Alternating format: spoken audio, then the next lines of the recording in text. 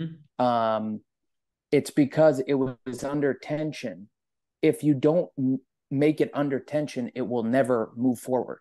So I think it's a good analogy for our life. And one thing that I've realized whenever I travel, I really only have myself to rely on, whether I'm going down a dark alley and no one has my location, I don't have Wi Fi for WhatsApp, Mhm. or I need cash, whatever it is. And I've been in situations where, my bills were too high for the income that I had. I've been in situations where um, I made an investment and immediately regretted it, and different situations like that, or I've made like donations that were way above what I expected, and it was just a decision I made in the moment, and then immediately fear, and you have to act fast. But I think that creativity, growth, progress is all in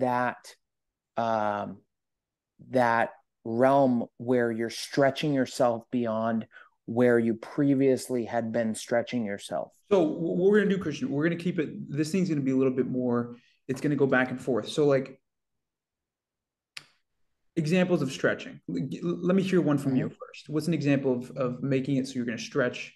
And I'm gonna give you. Okay, actually, before you do that, people, right? I'm in a garage, right? A car garage, Uh-huh. right?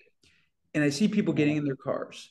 I don't know their situations at home. I don't know how things are at home, but I see these Mm-hmm. cars, and it's there's no problem with it. They're just kind of subpar, right? They're not great cars. And I think to myself, dude, there's people I know in this garage who are doing way better, but they're thinking so analytically and like logistically about their about what they're buying, Mm-hmm. that they're never going to get to that point where they feel comfortable based off their numbers to get something they really want. Right. Do you know what I'm saying by that? Are you getting the example I'm kind of giving you? Oh, a Um, thousand percent. Like right. what Bob Proctor says. He says, don't have an A type goal. He says, don't have an A type goal, what you know you can do. Don't have a B type goal, what you think you can do. Have a C type goal, the fantasy goal of what you want, what you really want.